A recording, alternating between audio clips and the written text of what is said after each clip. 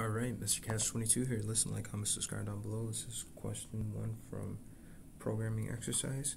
Personal information.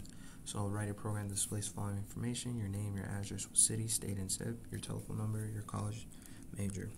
So first things first, what all we're going to do is we're going to do what's being asked. First thing it's saying is write a program that displays the following information. Okay, so it says your name. Alright, so what we'll do is write name and we'll sign something. This is our variable name and it's going to be entering your name. Alright, and then from there it says your address. That's exactly what we're going to do next. We're going to assign an address right after that. Equal sign, and let's put in the address 123 Main Street. Make sure you're also using these quotation marks as well in order for you to execute these codes, otherwise it will not work. Next, what we'll do is write the city, and that's what's being asked, so we'll type in city, and then we'll make up a city, Apple, and then state is next, and then we'll make up a state as well, VV. Now it says zip,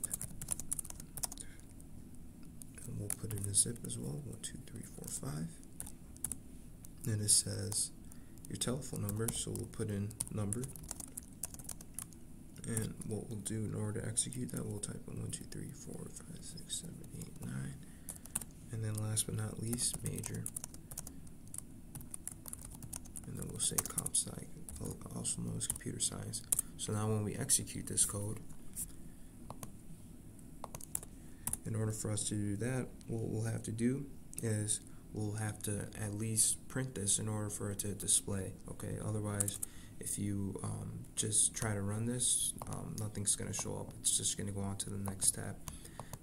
So what we'll do is we'll print this, and then we'll print in our name. That's being stated.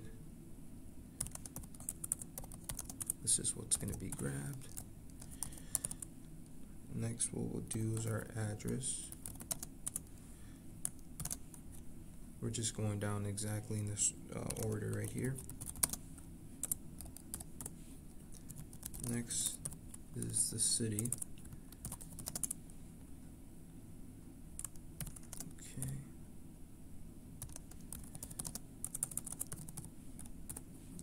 Make sure you're spelling things right as well. State.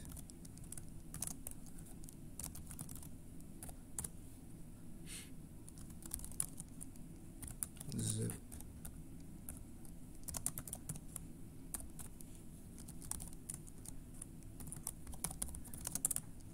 The number.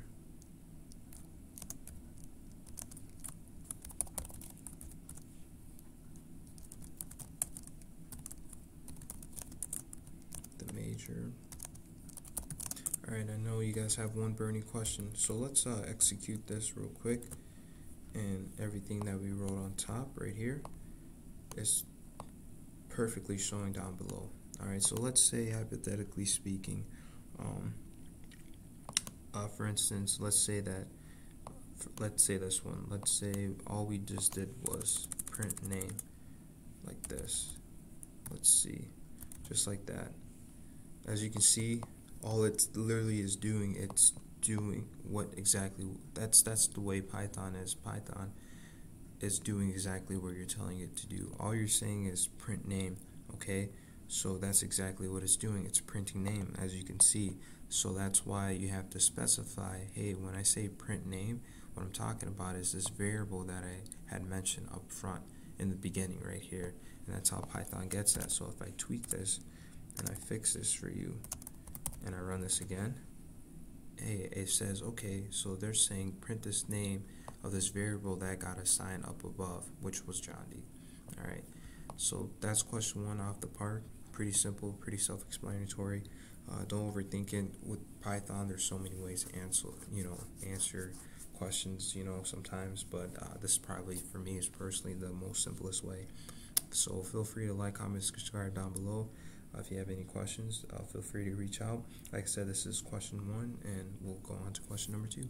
Thank y'all. Stay blessed and take care.